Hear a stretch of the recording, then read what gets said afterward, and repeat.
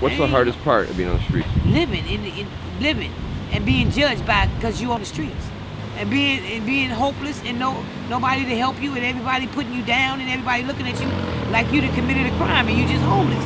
But they don't ask why you're homeless. They don't care about what's happened to you in your life.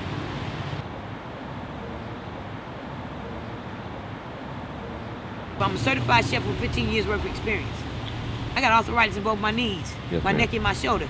Technically, I'm not even supposed to be out here in the cold, but because I lost my job some time ago, I can't work because I can't stand on my legs anymore because of the arthritis. And because of being out here in the cold only made it worse. So I'm gonna need new kneecaps, but I'm not old enough, so they say.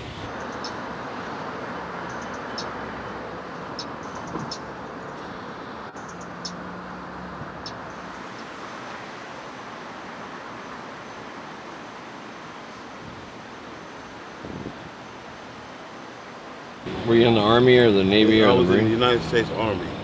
I was 4th Division E2. Well, I was shot with a .50 caliber. It shattered my bone right here, right that bone right there. It shattered it, and then they had to amputate because either way I would have been a cripple. What would be the most helpful resource for you? Well, I'm disabled, so yeah, an electric wheelchair and a house. Look at, I've been pushing this one around for 3 years. You have to have a primary care doctor here in order. So otherwise, oh, you don't have a primary care doctor? I don't have no doctor.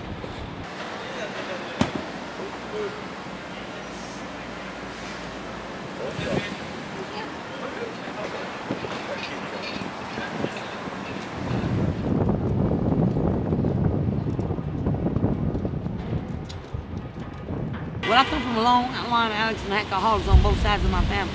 My mom and dad was addicts. They died addicts, both of them. I was born into this world an addict. It's just like when I was using pain pills and stuff like that. You know, I used to have pains, and I know if I took some pain pills, you know, my legs wouldn't hurt as bad. So I would be able to walk the streets all night. You know, addiction is a sickness. Yeah. So a lot of people are sick. A lot of people need help.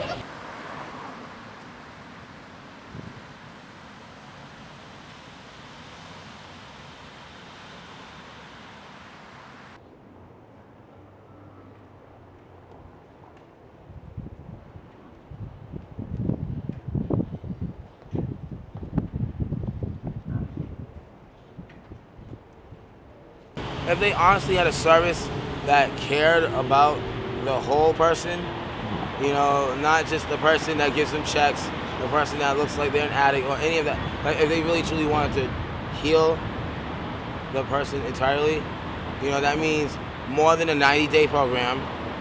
That means more than just these little flash check-ins with caseworkers, like someone who actually gave a shit, like a friend. Ronald Reagan took all the state of California, all the mentally ill prisoners, and turned them into basically prison for the criminally insane. All of them, the mental health hospitals they had in the 60s, 70s, 80s, okay, well now they all got fences around them and guard towers.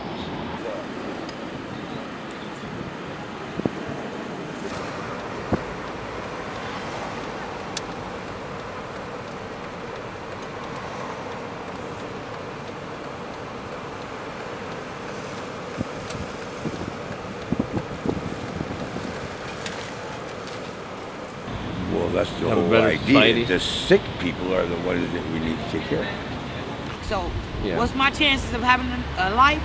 They say less than nil, but that's a lie. I mean, life is what you make it. Yes, ma'am.